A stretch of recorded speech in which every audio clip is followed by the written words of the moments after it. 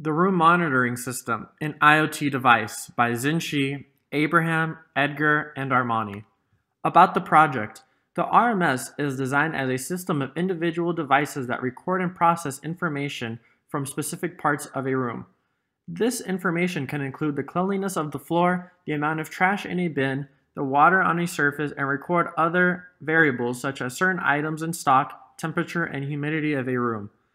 The target market for this product is hotels who want to make their cleaning staff more efficient by giving them information via a mobile app about what needs to be cleaned in a room and supplies that they need to bring in order to save time.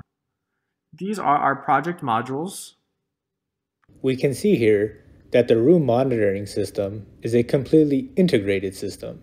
The sensors send their data to their dedicated microcontroller. These individual microcontrollers then send their data to a central microcontroller, which in turn uploads the data to the cloud. The data is stored and processed on the cloud.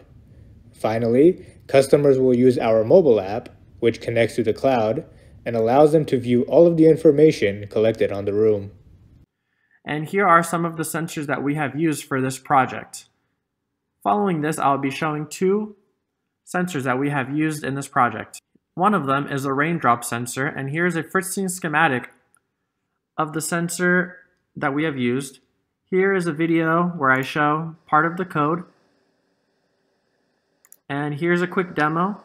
I'd like to pause here and say that the LED will turn on when the water hits the capacitive plate.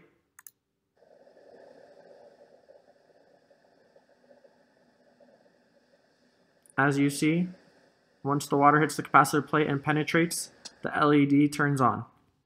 Next is the IR obstacle. Here's a Fritzing schematic. And here is the code that we have used right here. And here will be a quick demo. Zanji will now demonstrate the sensor that he has been working on. Demo video for the flow sensor.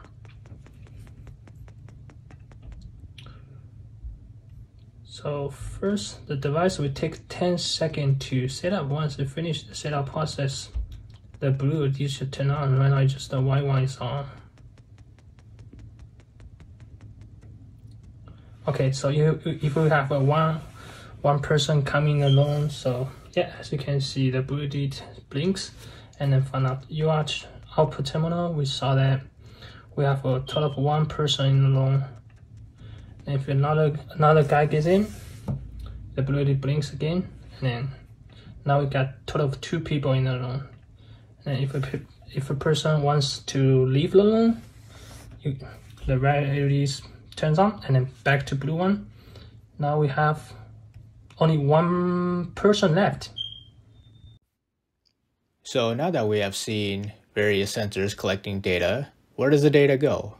The answer is the cloud. Here we can see Google Cloud Platform. The cloud offers various services. The main one that we will be using is called Google IoT Core, and that is under the Big Data section. So if we go into here, you can see that I've created a registry called Hotel Room. The protocol that it uses is MQTT, which is the industry standard for IoT device messaging. And IoT Core does various things, the main ones including the storage of the data that it receives from the IoT devices and communication with the devices. And that is two-way communication, so retrieving data and also sending data. And after we create the registry, we can go into the devices, and here we can see that I have created various devices, including the ones that we have shown demonstrations of. And there are also various other services that the cloud offers, including storage, where you can create a bucket to store various other extraneous information, and you can even create virtual machines to process that information. Now that we have discussed the generation, transmission, storing, and processing of the data, how do we view the data that we have collected? Well, we can of course use a mobile phone app. So here I have the code and the simulator already running. And this is the interface that I have built. Of course, this is just one example scenario of what the sensors have detected. We can see a progress meter at the top telling us we are about halfway to requiring a floor cleaning. The towels need to be replaced, and the sensors have detected water on the surfaces and that the trash needs to be replaced. And in the future, we can of course use our devices to control other devices like the thermostat through our app. Thank you for taking your time to listen to what we have to share.